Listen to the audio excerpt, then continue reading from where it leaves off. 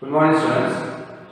Now we are going to discuss the movement in certain other types of animals, that is the snake and also the case of birds. When we are concerned the case of a snake, it is a common creature we can see around us. So when we are concerned the case of a snake is a vertebrate. We have seen that the animals which are having backbone, they are commonly known as a vertebrate. So snake is considered as a vertebrate and it has a long backbone which is very flexible also. The backbone which is present in the case of a snake is very flexible.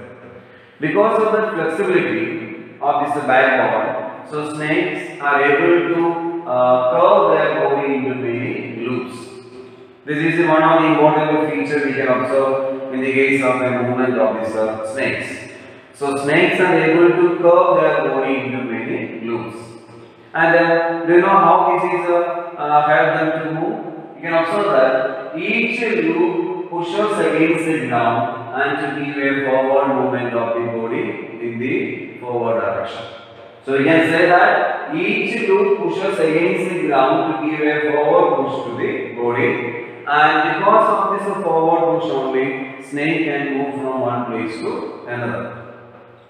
So this feature of this, that means the flexibility of this backbone help the snakes in their movement. Now when we are considering the case of birds, you can see that birds are flying with their wings, which are considered as this modified forelimbs. So wings are considered as the modified form of a forelimbs only. And also bones of these birds, that is hollow and very light. So because of this property of these bones, help them to fly in the air. That means the bones are hollow and light. It is make them easier to fly. And also these strong muscles in their breastbone help the birds to flap their wings.